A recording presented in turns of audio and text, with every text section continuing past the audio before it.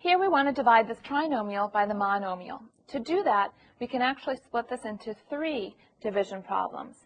Because we have a single term in the denominator, that means we can have 15x to the 4th over 5x minus 10x to the 3rd over 5x plus 25x squared over 5x to split it into 3 separate fractions.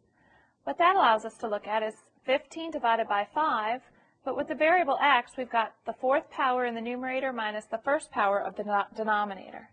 Then minus 10 divided by 5, and again with the exponent would be a 3 in the numerator minus the 1 of the denominator. And finally plus 25 over 5, and the exponent of x would be the 2 from the numerator minus the 1 from the denominator. 15 divided by 5 is 3, so 15 divided by 5 is 3, and x to the 4 minus 1 is the 3rd power.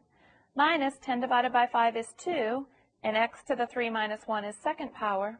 And plus 25 divided by 5 is 5. X to the 2 minus 1 is 1st power. We don't need to write a 1st power. We can just leave it as 5x to get 3x cubed minus 2x squared plus 5x.